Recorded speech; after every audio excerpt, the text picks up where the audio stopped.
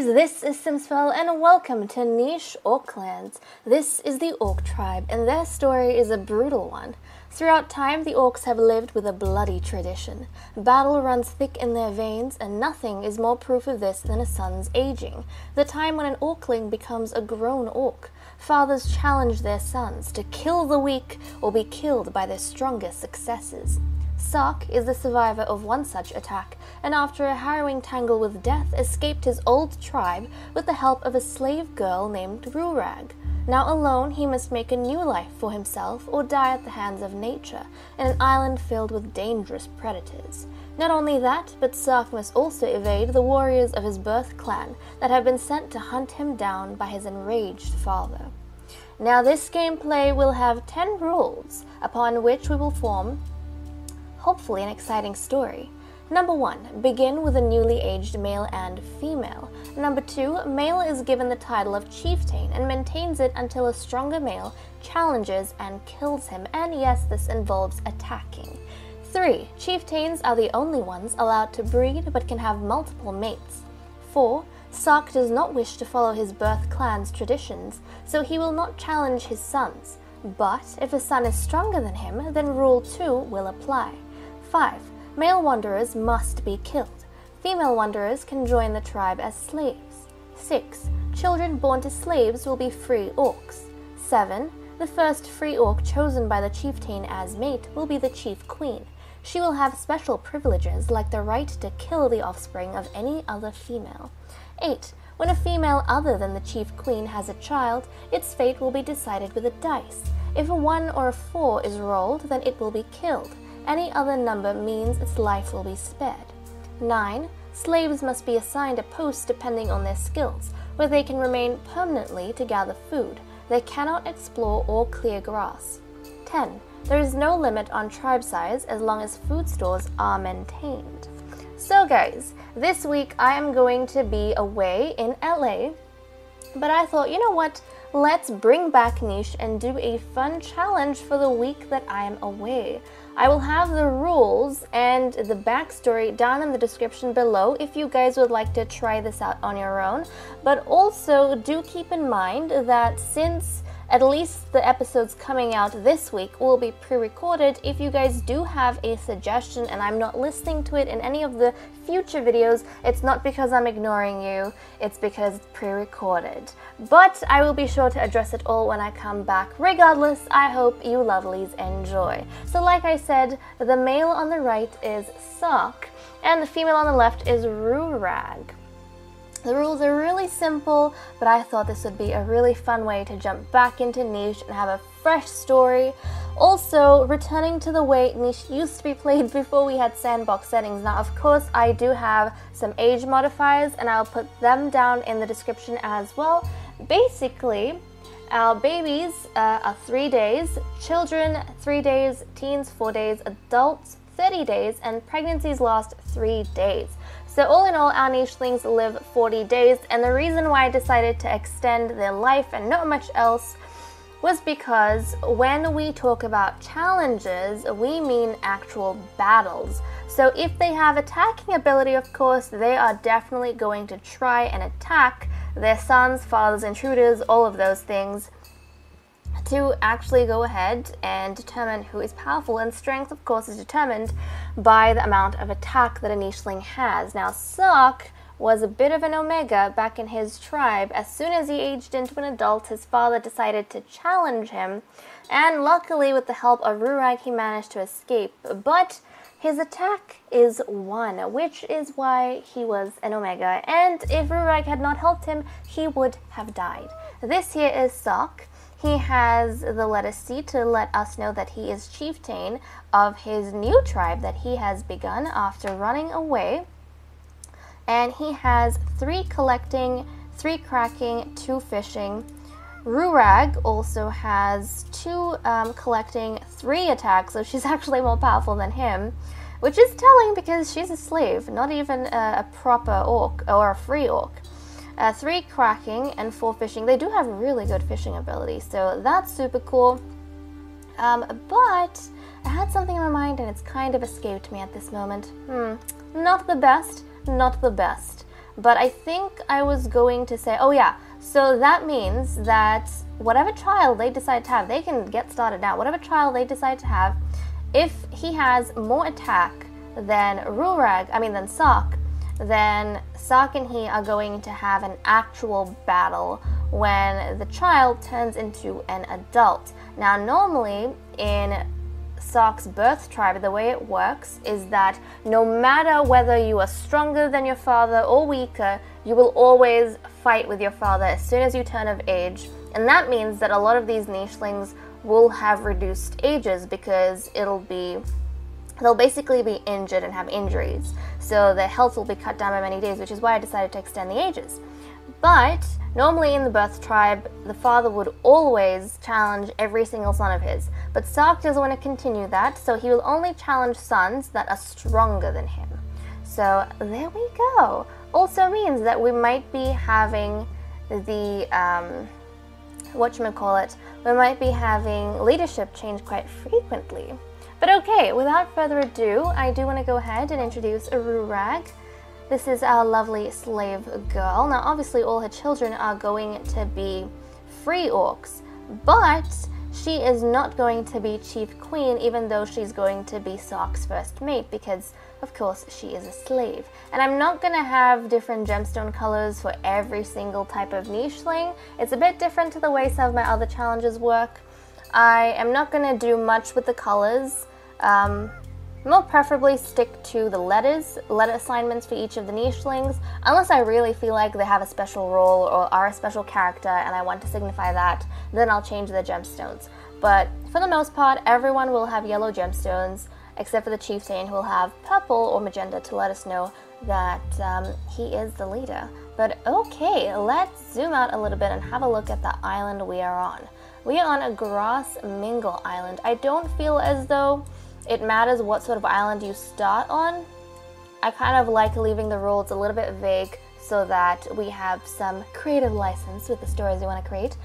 But I think this should be pretty exciting. It is a rough place, and the idea that all of the wanderers, or at least the male wanderers we come across, are nichelings from Sark's previous tribe who have been sent to hunt him down.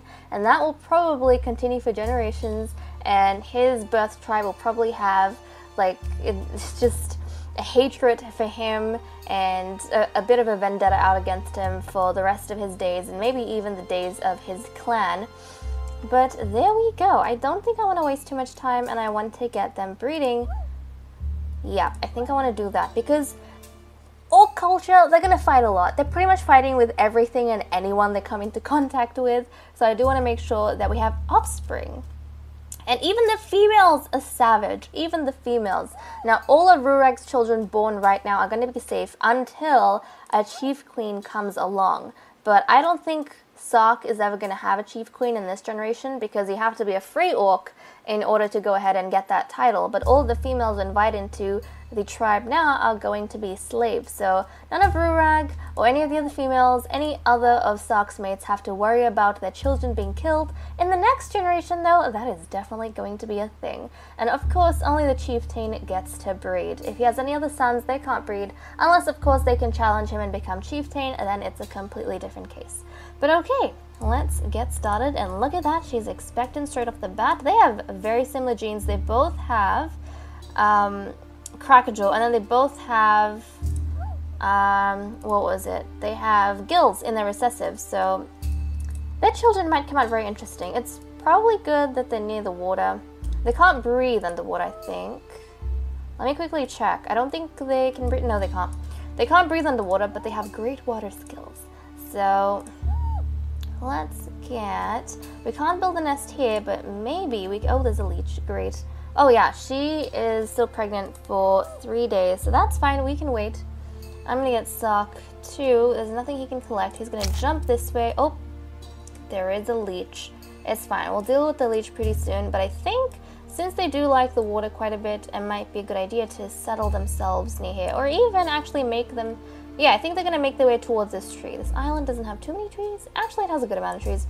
We're gonna move towards this tree over here, because Caracajor genes, and also it's right next to the water, so if they want, they can just dip inside and have a bit of a swim, catch some fish.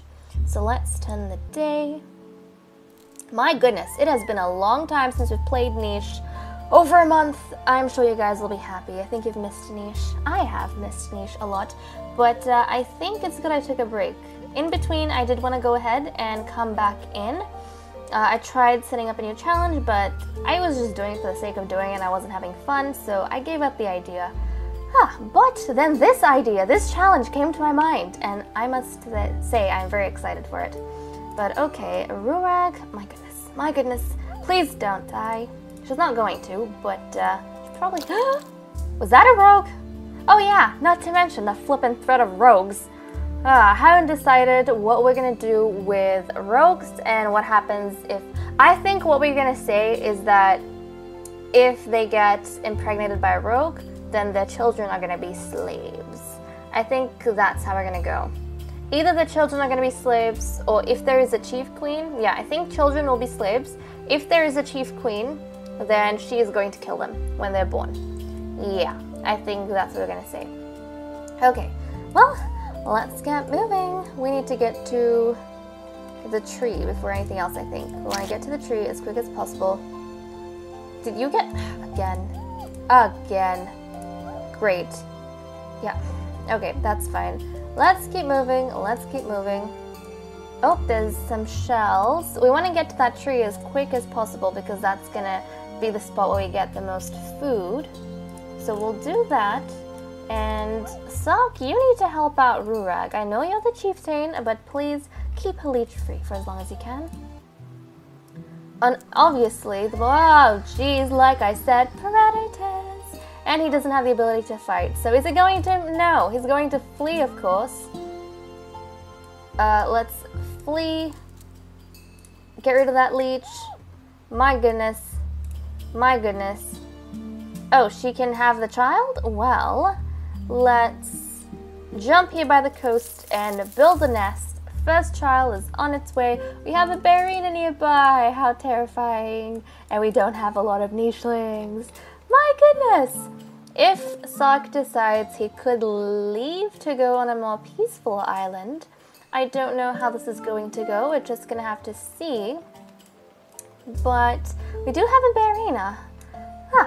Maybe we should have gone off to a peaceful island, but I think this is a great place to start because of the fact that, yes, he's just fresh out of a tribe on his own, so no doubt we're going to have difficulty in trying to establish ourselves. And then maybe he's going to find his way to a peaceful island, to a safe spot, and have a great family over there. Not too sure, we'll have to see. But okay, let's turn the day. Oh wow! We have a baby! We have a little baby! Okay, we have a female who has 4 collecting, 2 fishing, 2 cracking, and really not much attack. Now, because she's a female, is of no consequence, and I don't think the free orcs need to have any titles or letters or anything like that. We'll let her be. But in the future, what we'll do is once we start having chief queens, the nichelings next to their titles will have either P's or K's. K's mean kill, so when they grow up they'll be killed, and P's will mean pardoned, so when they grow up they will be pardoned. And then S, of course, slaves, they're not going to be killed, they can come into the tribe because the chieftain decides their fate. So there we go. Okay, my darling, I need to give you a name. And oh yeah, I didn't even give mutations to these folks. I don't know if I want to or how that's going to work. If you guys have suggestions, maybe we can implement them in the future. For now, though, I think I'm going to keep them mutation-free. I think we're going to keep them mutation-free. But let's go ahead and decide an orcish name for our lovely girl over here. She is going to be named, I think, Sikar. Sikar. There we go. Welcome to the family, Sikar. Nice. Okay, let's get... Are you bleeding still? Yes. Okay, Sark. Oh, there was a permanent nest. Let's get you to heal up your mate.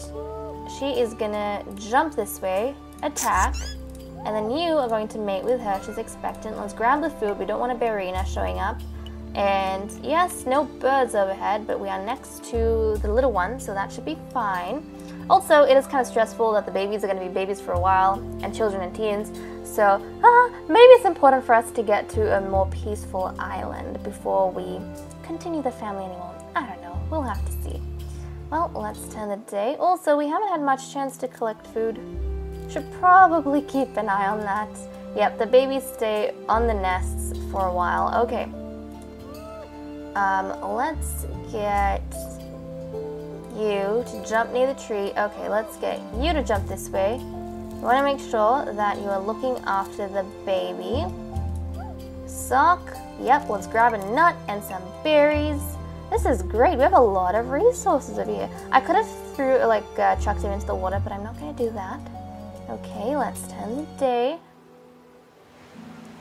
Okay, nice. Little baby Sark is able to move around now. We'll get Ruurag to destroy the nest. And I don't think we want to bother the Dodo Mingo. But let's get Sark to grab a nut and a berry. And then maybe clear the grasses over here so we can see a little bit better. If we are threatened, we are going to make a run for this. You know, maybe we should go there, but really, I don't know how many resources we're going to have. It might be a good idea to go ahead and build up some food stores before we decide to make a journey to somewhere else. So, let's see. Oh, she could have actually had the child then, but that's okay. Oh, geez, here comes the bird. Here comes the bird. Don't you dare try and ruffle our feathers and jump for our child. We will not be having any of that, thank you very much. Okay, we're gonna dive up here. Oh, you're joking. Go away, bird of prey. We don't have enough what? Okay, no nesting material or not enough nesting material. We could just jump here, but I'm scared that the child's gonna be left alone. Oh my goodness. Okay, you have how many moves? You can jump. You can grab some food, and jump. Okay, and now you can jump in here. There we go. We solved that problem quite well. Nice. And then, oh, little family. Everything's going okay so far, but so far. I'm so terrified that Barina is gonna rock up over here. And also, we need a son. We need to be having sons. If any female wanderers want to come along, then feel free, please. Feel free to come along. Let's turn the day. Twins! Oh my goodness, yes. We needed twins. Twin sons on top of that. Twin sons, I tell you. Okay. I'm getting way too excited. We have a 1 attack and a 4 attack. Okay, so the golden one on the left is not going to challenge his father or have to battle his father when he's older, but the one on the right is gonna have to battle his father when he is older. There we go. Okay, they both need names. So let's go ahead and name the handsome male on the right first. He is going to be called, we need a really cool orcish name. Look at how he looks. He looks so awesome. I love his coloration and the green eyes. Okay, we are going to name him Rock. Okay, we're going to name him Rock, and his twin brother is going to be called, he looks so cute as well. Okay, his twin brother is going to be called Nognash. No, I don't like that name. Ruurag. Ruurag, after his mother, Ruurag. So, Ruurag, there you go, Rock and Ruurag. Nice. Okay, we have our 2 males, and Sark, I want you to be safe, but this is proving a little bit difficult. Okay, let's get you to jump down this way then. And you can mate. There we go. Why don't you jump next to your siblings so your parents have an easier time looking after you. Jump this way, and then Sark can return to the trees. Oh my goodness! I thought the bird took our child for a second. Okay, wasn't the case. I thought Sark was a goner. Whew! Okay, we are fine, everyone. We are completely fine. Nothing to worry about. Nothing to worry about over here. Oh my goodness, that was terrifying. But we have managed to grow our family to 5. Now, Orc Tribe to 5. We have 21 food, 9 nesting material.